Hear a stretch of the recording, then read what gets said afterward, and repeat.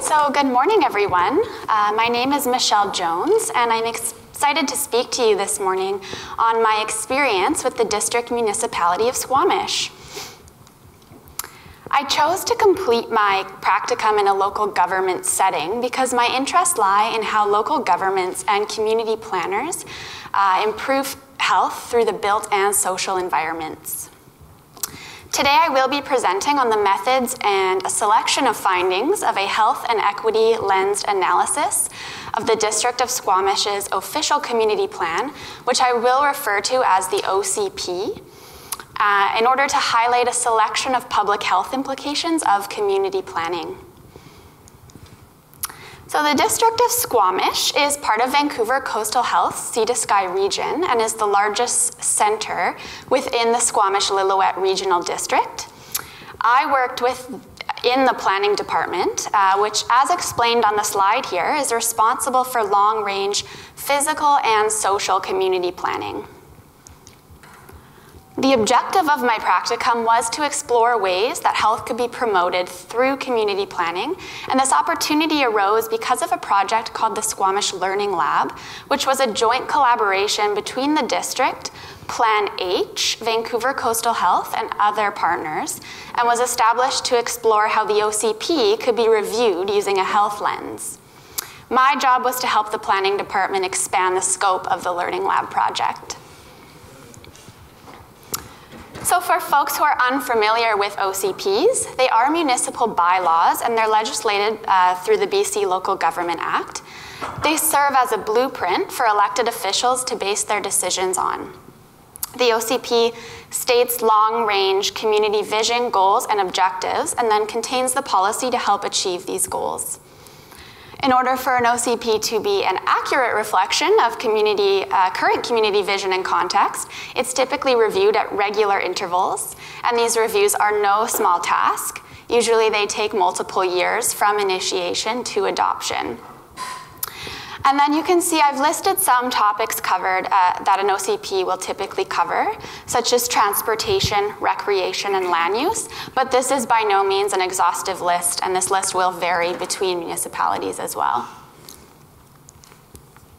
So the project I undertook with the district was a health and equity lensed analysis of the current Squamish OCP, and I did this so that the district would be aware of the OCP's strengths and weaknesses in healthy and equitable policy, and also to highlight how the OCP could strengthen its commitments to community health and health equity during upcoming review.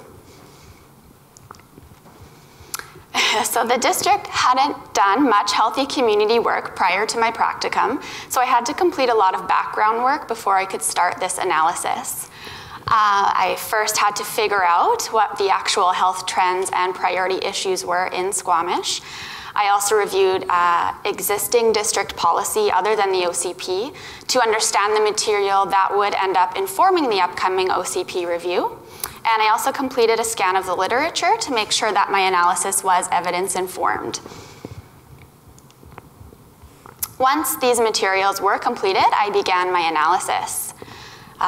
So to support the Squamish Learning Lab project, I did use the Provincial Health Services Authority's Healthy Built Environment Linkages Toolkit as a framework for analyzing policies with a health lens. I compared each policy in the OCP with the healthy planning principles listed in the Linkages Toolkit and assessed any similarities and discrepancies. Since the Linkages Toolkit does only address built environment principles, I also referred heavily to literature on the social determinants of health and also Squamish health trends so that the analysis would encompass health more holistically. I then analyzed the entire OCP through an equity lens by considering policy outcomes for different Squamish population groups. And finally, I did undertake a comparative analysis between Squamish's OCP and a selection of OCPs from around the province as well. Thank you. So what did I find? I found that Squamish's OCP was particularly strong in healthy neighborhood design principles, listed here in an excerpt from the Linkages Toolkit, which include elements such as walkability, mixed land use, complete neighborhoods, and enhanced connectivity. The OCP also contains strong statements in support of environmental sustainability, and the community vision statement did suggest high quality of life for all ages, cultures, and incomes. I also identified a number of weaknesses throughout my analysis as well, though. One of them was that community health is not explicitly articulated in the community vision. Another was that the district does not have an OCP implementation and monitoring strategy in effect. Excuse me. The third was that healthy housing and transportation network principles, as described in the linkages toolkit, were poorly represented through OCP policy. And the fourth was an inconsistent consideration of different population groups throughout policy and also in the OCP consultation process from the previous review. Notably, the recognition of different Squamish neighborhoods was inconsistent, and the unique needs of children, youth, and families was also poorly recognized through policy. So I'd like to consider some of these weaknesses I've identified in some more detail. First of all, the OCP Community Vision Statement does set the stage for goals, objectives, and ultimately policies. It's kind of like a trickle-down effect. The statement, which would clearly articulate community health, could help to influence a more consistent distribution of healthy policy statements, and may also help to provide support for health impact assessment in decision-making, as decision-makers do look to the OCP for guidance. The lack of implementation and monitoring was a surprising finding, because without these systems, there is little accountability for policy outcomes, and health outcomes may not be attributed to OCP implementation. Unintended or negative outcomes for different population groups may also go unnoticed, which may aggravate or create health inequities within the community. But the most interesting findings for me were the discrepancies between policy and real health issues in Squamish.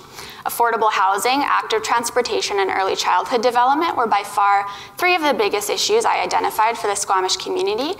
And if we remember back to the findings slide, policy for housing, transportation, and children, youth, and families were found to be considerably lacking throughout the OCP. So it's interesting to contemplate this apparent link between lacking OCP stewardship and actual poor performance in these indicators.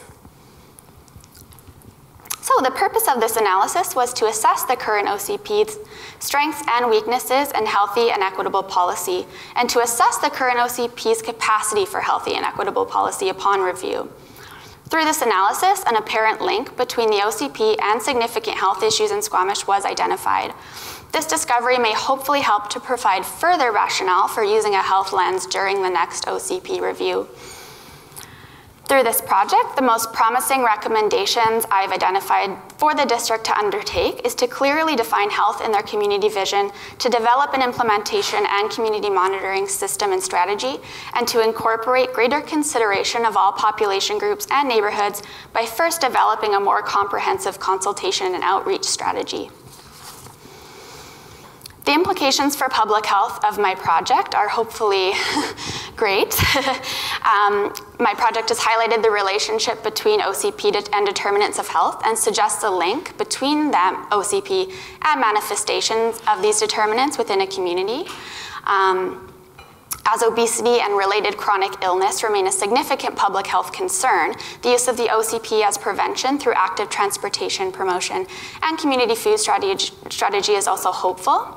And the OCP could also be used as a promising prevention strategy for mental and emotional health issues by promoting conviviality and social connectedness, access to green and natural space, and enhancement of the built environment. Finally, the importance of a bidirectional and integrated working relationship between community planners and public health was probably the most significant message I took away from my project and practicum. As a more common understanding of public health and community planning will hopefully help to ensure the success of local government initiatives and ultimately help to create healthier communities. On that note, I wouldn't have been able to complete this project without the expertise and overwhelming support of my supervisor at the District of Squamish, Sarah McJanet, and the rest of the District of Squamish. And I'd also like to thank Dr. Catherine Worthington and Victoria Barr for their encouragement and support throughout the term, for also being my first and second readers. And thank you, everyone, today.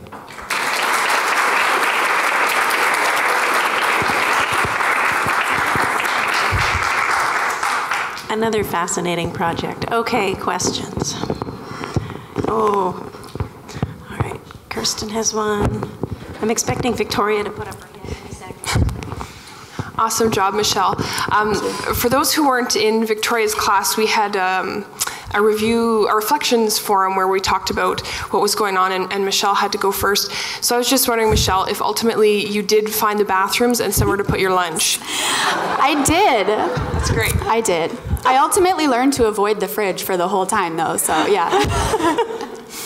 Yeah, for those of you who aren't part of the MPH dialogue group, the first few weeks of practicum, and this is probably the same for the BA students as well, it's all about figuring out where to get coffee, where the bathroom is, how to get a phone, yeah, whether you can use the fridge, if there's a microwave, all of those really, really important questions when you go to a new organization. Yeah.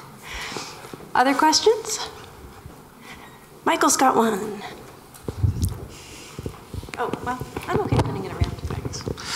Thanks, Michelle. It was great.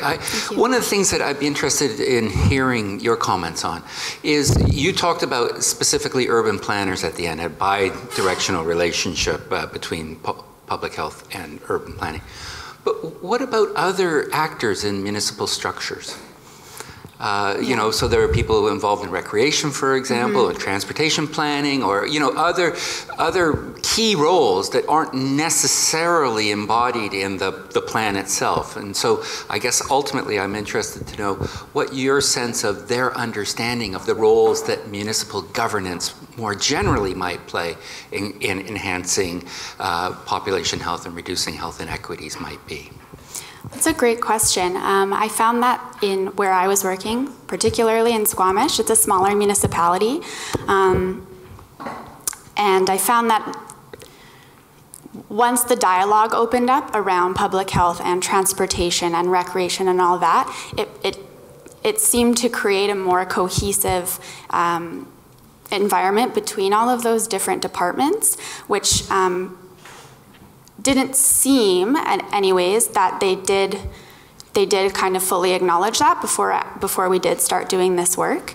I think maybe in some of the bigger local governments, there is a bit more of an understanding there, perhaps, maybe. Yeah. But I think that it's so important, and to me, what I really learned was that the planners that I worked with were really instrumental in bringing those different departments together.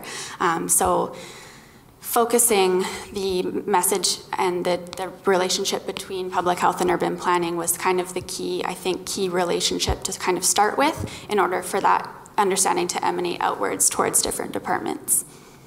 That answered your question. Yep. Thank you. Thank you so much, Michelle. Thank you.